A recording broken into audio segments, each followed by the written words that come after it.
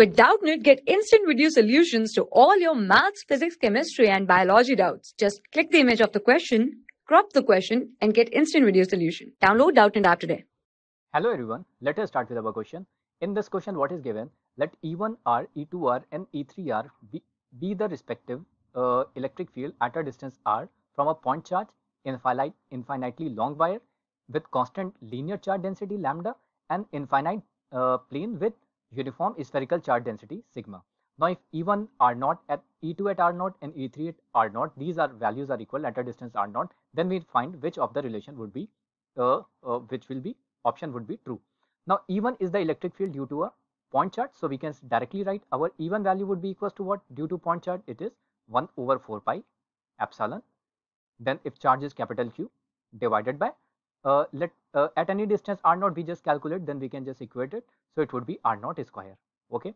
So at any location, so we have just calculated it with distance of R naught. Now E2 would be equals to, or we just write the value as R. At any radial location, we write the value as R. Now E2 at any distance R, this is due to an infinitely long wire, so it is written as 1 by 4 pi epsilon, 1 by 4 pi epsilon, then it is equals to 2 lambda divided by R. Okay. Now E3 basically due to infinite charge, it is irrespective of the distance and its value is constant. We write the value of E3 as E3 would be equals to sigma over 2 epsilon. Okay. Now first of all, what we need to do, we need to find a relationship between Q and other quantities. So if we first equate this E1 and E2, if we equate these two values, okay. So if we equate E1 is equals to E2, if you put these values for E1 is equals to E2, then what will happen? So this term 1 by 4 pi epsilon, this would be cancelled. Only Q divided by R square would be equals to 2 lambda divided by R. But we are checking for the value R equals to R naught, so we will replace R by R naught. So it would be Q divided by R naught square. This value would be equals to 2 lambda divided by R naught. So from here we can say that our Q would be 2 times lambda R naught. Q is 2 times lambda R naught. Now here what is given? It is 4 times sigma R naught square. This option would be wrong. Now we need to check, we can check this option also. So it is basically between lambda. So we can just equate our E2 and E3. So if we equate our E2 and E3, that means these two electric field values by equating this. So E2 with E3, E2 is equals to E3. So we put the value 1 by 4 pi epsilon. Okay, 2 lambda at a distance of R naught. So 2 lambda divided by R naught, this is equals to sigma divided by 2 epsilon. Okay, so if we solve this, then our R naught value would turn out to be, R naught we need to calculate. So these would be multiplied and there would be 4 and it would be cancelling this 4. So this would be gone and epsilon would be gone. So what would be the value of R naught? It would be equals to lambda divided by pi this sigma.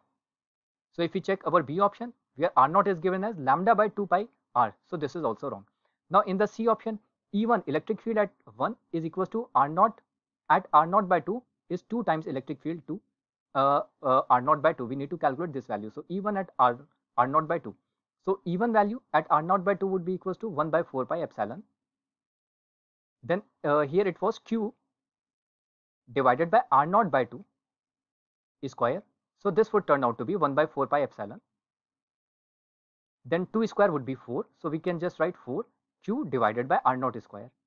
Okay. Now electric field 2 at the same distance, that means R by 2 would be equals to 1 by 4 pi epsilon. Then it is 2 lambda divided by epsilon, sorry, R naught. So here the distance is given as to be R naught by 2. So here it was R. So we can see here it is given as to be R. So we put the value of R as R naught by 2.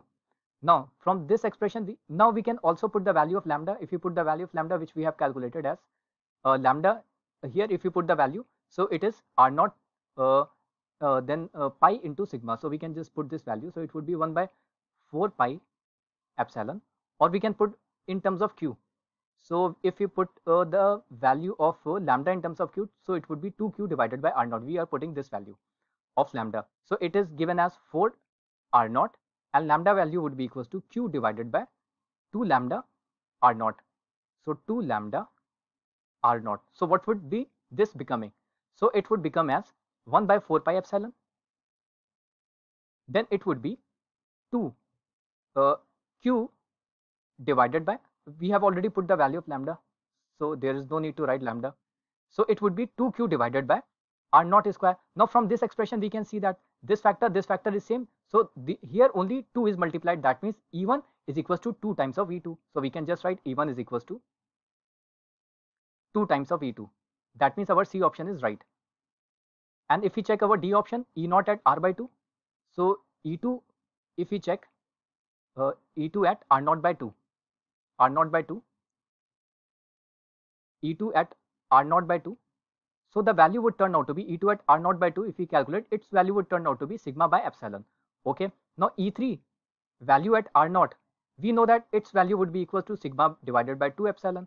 So if we check the final option here, so it is given as 4. So there is no relation as 4, but the relation would be 2. So this option is also wrong. So the correct option would be the C option. Hope you understood the solution. Thank you. For class 6 to 12, IIT JEE and NEET level. Trusted by more than 5 crore students. Download Doubtnut app today.